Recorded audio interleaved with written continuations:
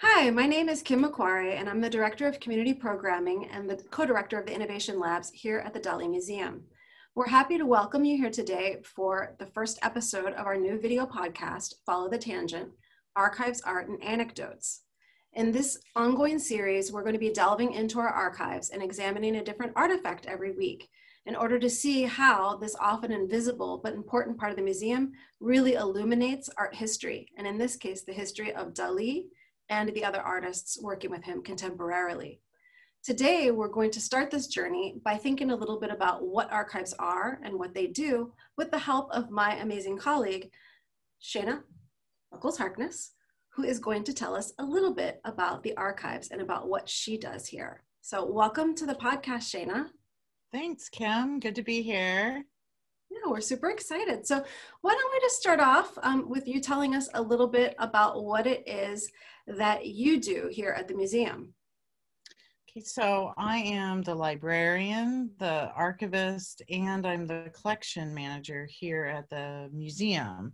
So I manage the library, mainly the books, the archives, which we're in the archival room now, and the collection manager. I work with the museum's database, so tracking any movement, doing image rights for our collection. So that's basically what a collection manager does.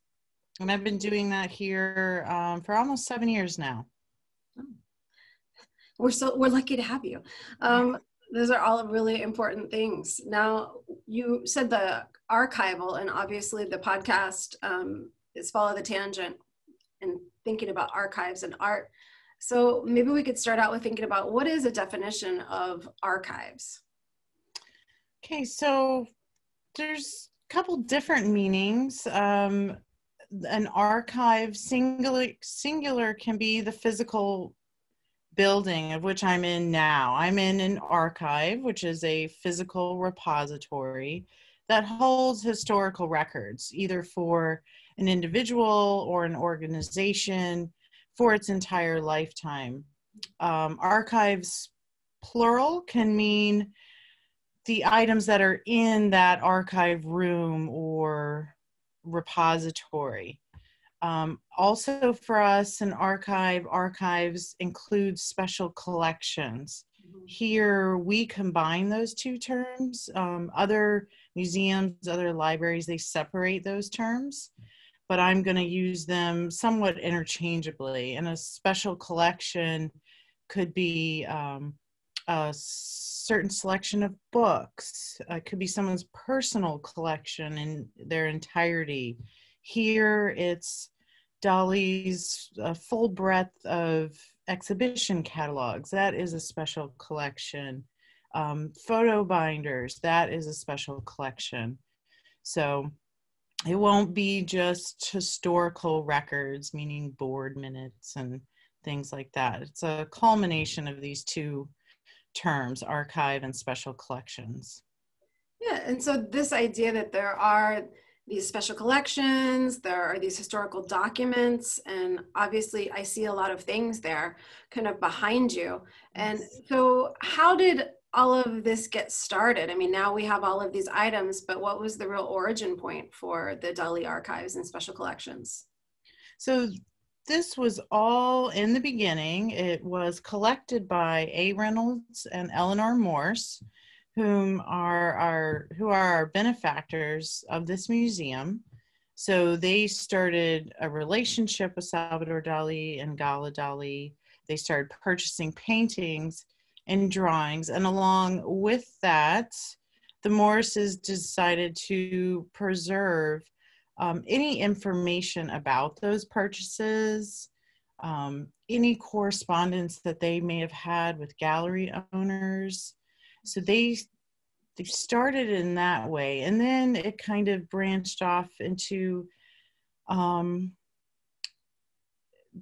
they wanted Dalí to be seen in more of an academic light here in the United States. So the Morse's intentions were to do research on his works, themes of his works. So they started collecting what little there was at the time essays about Dalí, newspaper clippings. So we have newspaper clippings from the early 20s, even to the present. We do it digitally now. He also was attempting to recreate Salvador Dali's personal library in Spain. So those books, Mr. Morrison, we see in correspondence and in records that he was at the time writing to these booksellers, because each time he visited the Dalís in Spain, he would start writing down titles that he would see. Mm-hmm. So he was searching the world for these books, same edition and all of that. So he was trying to recreate Dalí's personal library. So there's a lot of different aspects going on with how it started and what it is to our museum. Yeah, and so the Morses, in creating this collection, as you said, were thinking about how they might better elucidate Dalí's works in a dearth of academic activity, and then at the same time document the collection that they'd put together. So if the Morses using it for those purposes was the origin, how has that shifted and changed now to how people are using it? Who's using it, I guess, would be the best place to start. Who is coming and using the archives now?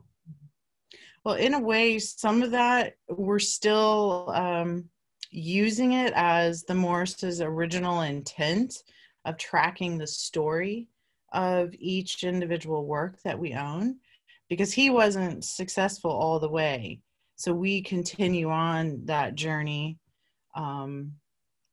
with that work, still gathering what we have, but maybe acquiring others. And that leads me into who uses it. Most of the time it's staff from curatorial, the curatorial department here.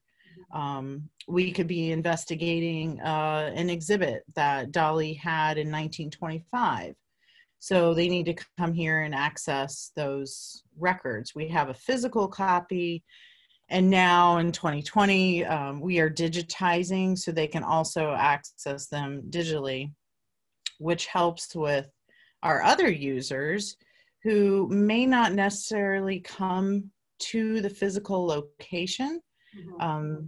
They may email me and say, I'm a curator from such and such museum and I need information. I'm doing some research on this. Do you happen to have an exhibition catalog, or do you have any correspondence? So we have a lot of curators from other museums that use our materials, whether it's in person or not. We also have researchers, academic researchers. This could be PhD level all the way down to even advanced placement and IB high school students that have accessed our collection.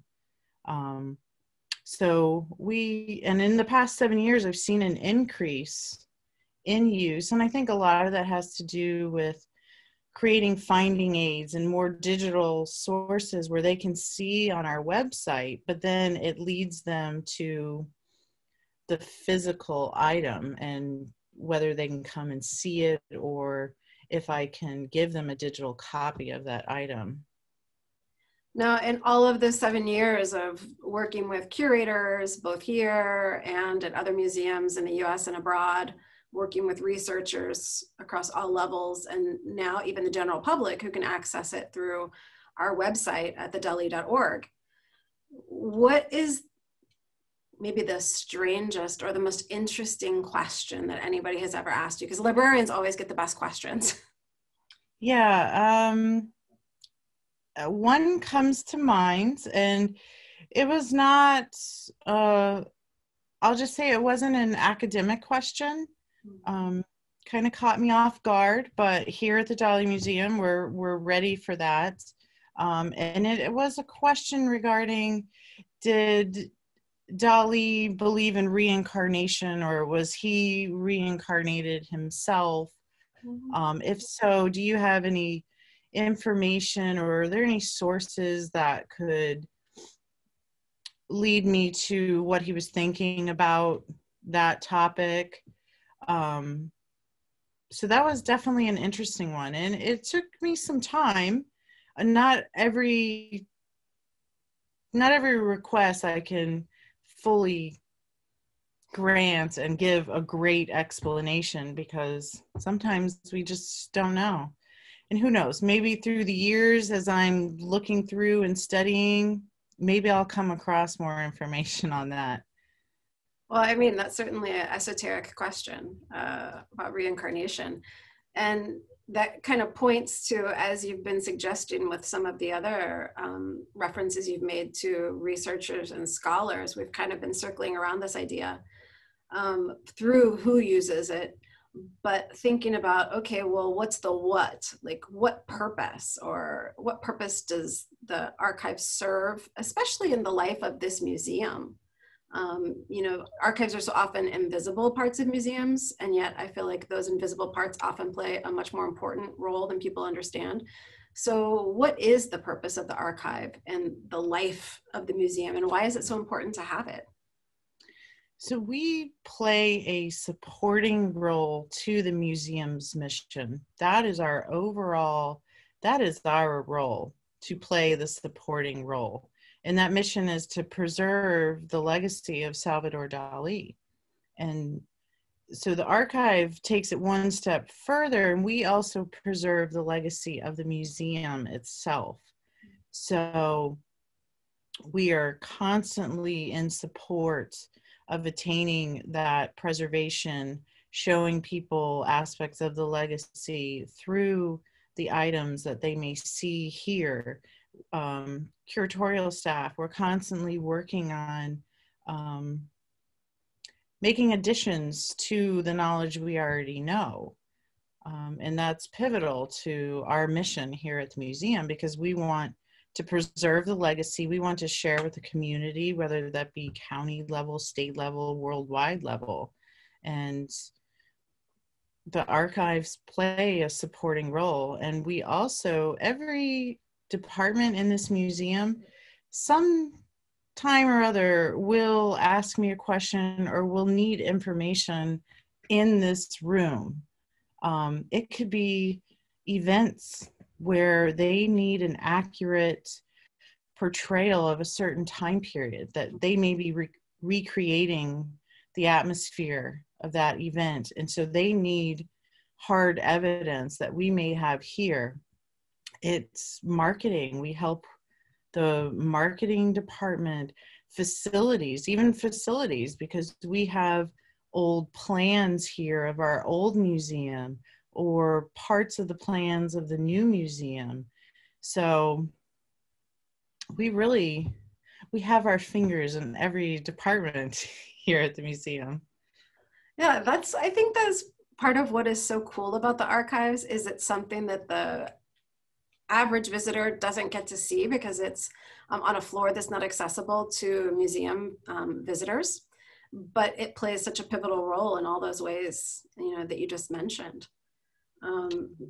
Now, we've referenced a little bit now of thinking about historical documents and plans and photos and catalogs, but I thought maybe we might think about something maybe more unexpected. What's something that lives in archives and special collections that might be more unexpected? I'm actually going to show you a few items briefly, because I love show and tell. Yeah. One of my favorites here, and I'll zoom in for everyone, a Dalí signed tennis ball. Dalí himself did not play tennis, but the Morses were involved in tennis. So Reynolds Morse asked him to sign a bunch of tennis balls, and they live here in our special collection. Another fun one, and I would be remiss not to show it. This is kind of the nerdy side, but I'm going to go ahead. This here, and I'm going to zoom in. This is a very rare Japanese book on Salvador Dalí from 1939. So even back in 1939, the Japanese were interested in Surrealism and Dalí. This is fascinating to the curatorial team, which will lead us to more research in the future. And one more item here, probably not expected at all. And it's kind of hard to tell through the computer, but this is a beautiful crystal perfume bottle. We have several of these in our special collection. This is based off the original perfume bottle that was designed in collaboration, Dalí and Schiaparelli in the 30s. This is a later edition, commercial edition. You can't find them anymore, but this was based on one of Dalí's drawings. So it just really shows how Dalí used every medium. The only one that we don't know that he worked with was photography. But here we see he's designing commercial items, perfume bottles. You know, we also, and I didn't bring it here, but we have ties, neckties. Just many fascinating things live in this repository. Yeah, and I think that is just for me the real point of archive, special collections, research. It's illuminating somebody like Dalí. We think by going to this museum or by going to his museum in Spain or by seeing some of his works in other museums that we really know him. And yet, as you're suggesting, there's all of these things under the surface about Dalí as a designer, about Dalí in fashion, about Dalí in the media, about Dalí hanging around with his friends signing tennis balls. Yeah. That, you know, you would never find out if you didn't have something like the archives and special collections. Yeah, and it gives especially for an archivist, and if there are any archivists out there listening, they know sometimes it can be a very intimate experience because you may be working with letters, and we do have 2 volumes of correspondence between the Dalís and Mr. and Mrs. Morse, and it's really fascinating, and sometimes you feel like you're intruding on this personal friendship because you do have access to these letters, but it's just a wonderful feeling to have access to these letters and then also potentially use them in future research. Yeah, and with that, you know, as you're saying, you kind of get this intimate view and sometimes, yeah, uncomfortably intimate. But with access to all these things like the letters and where the works have come from and all of these catalogs and all of these really interesting objects, what would you say, to kind of take us out today, was one thing, like one cool anecdote or one cool insight or one cool discovery that you have come across in doing research in the archives and special collections? I'm going to focus on one thing, and I'll just hold this up. This is a photo of Salvador Dalí and Harpo Marx. And here in our archive, we actually own a film script that Dalí wrote for the Marx Brothers. It was, and this just, you know, it led me into really looking at his relationship with the Marx Brothers, because again, he had said that they are truly surrealist, and then to stumble upon this script and to read it, it's in French, to read the script, stumble upon it, and it's from 1937, and we still have this script, and to know that it was intended for the Marx Brothers to produce and star in. It's just little things like that get me giddy. Exactly. Well, I mean, as you're talking about it, I'm like, wow, I wish that movie had gotten made. I would love to have seen that. Hey, maybe one day that's, it happened with Destino. They ended up finishing it. Maybe one day they could finish this and actually produce this film. Oh, that would be awesome.